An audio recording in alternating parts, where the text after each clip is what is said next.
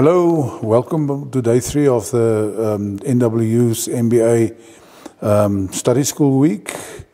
We're actually on day 3 and I'm Ronnie Lotriet. I'm a professor in strategy at the NWU University Business School.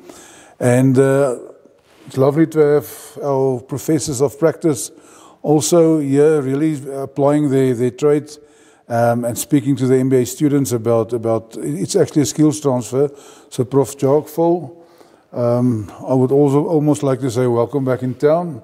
He's somebody born and bred in the vicinity, and we followed his success quite a number of years.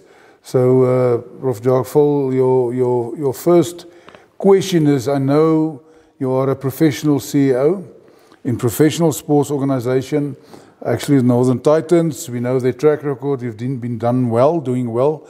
And therefore, my first question is, what creates organisational excellence? Yeah, thanks, and it's nice to be back at my roots almost. So, I think excellence starts with a mindset, isn't it? And a willingness to buy into it, and that's got to be continuous of nature. For me, I'd like to benchmark a lot. It is a tool that we use and benchmark and compare ourselves with others. But at the end of the day, you need a mirror in front of you. You've got to be able to measure and assess, because it starts with an audit for me. Where are we? And there's a great saying, we are where we are because of who we are. So if we want to be in a different place, we got to change ourselves, and that's that mindset and that buy into that mindset. How do you get to such a mindset? You're well known for turnaround strategies and being a turnaround strategist. So what do you say, what advice would you give to, let's say, to any entity on this continent who's struggling and needs to turn around? Is it a short-term thing? Is it a long-term thing? What advice would you give pertaining to that? I think the first assessment is to see who's part of the problem and who's part of the solution, and who that is currently part of the problem can turn into being part of the solution. I think that's the first assessment of it. Again, you are doing certain things and not doing certain things, and hence that's the position that you're in.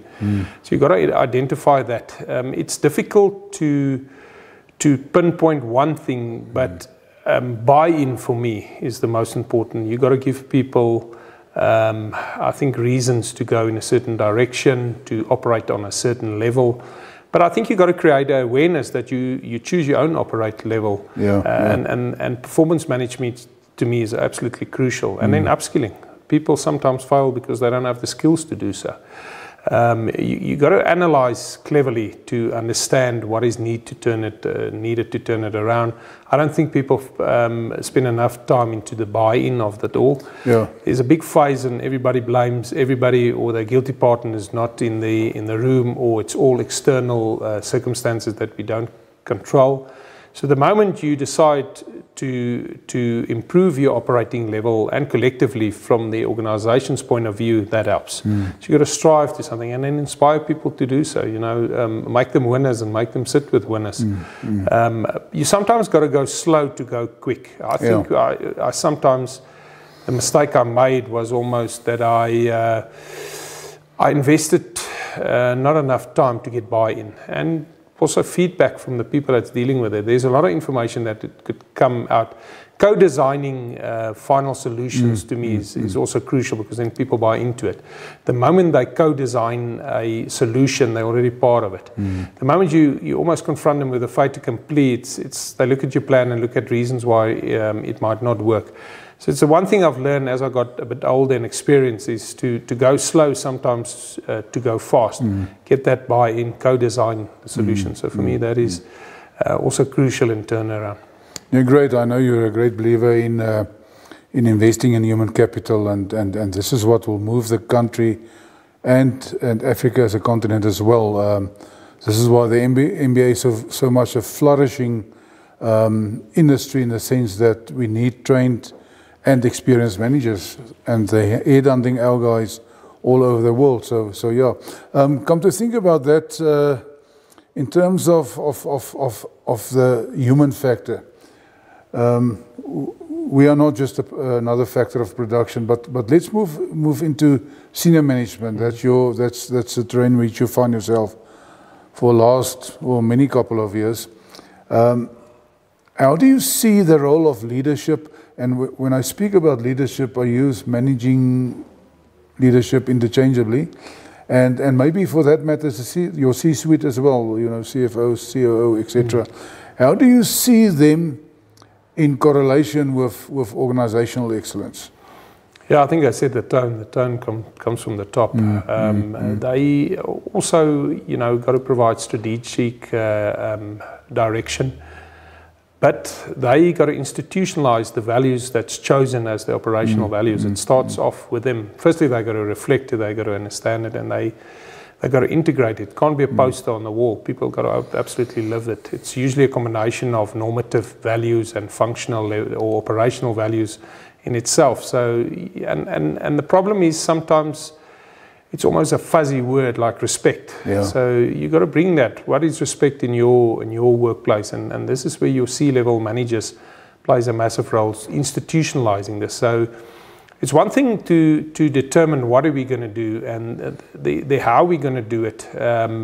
Sometimes are more problematic in what to us is a key performance indicator, and a quality indicator. I think management doesn't spend enough time on quality indicators. What's a good meeting?